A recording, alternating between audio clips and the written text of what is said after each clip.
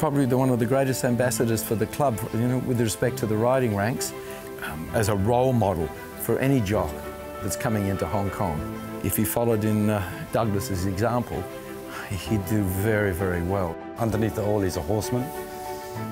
And the manner in which he's behaved throughout his Hong Kong career has been nothing short of exemplary, and I have enormous high esteem for him. And you know, I was privileged to look back when I'm an old man and say that I had Douglas Whyte riding for me.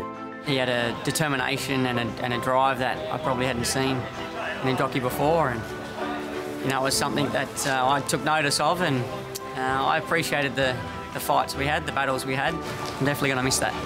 A great rider, very cool, always in the right place, very competitive, and also a great guy to be with. Douglas is the ultimate professional.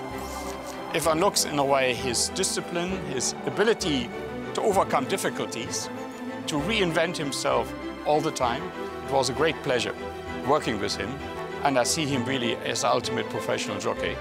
Every time when the name Douglas Whyte is mentioned, I can see images of the outstretched arms of Hong Kong racing fans on the rail trying to shake hands with him. And that really are my memories of Douglas Whyte. A lot of fun, a lot of joy, and a lot of excitement he has provided to our Hong Kong racing fans.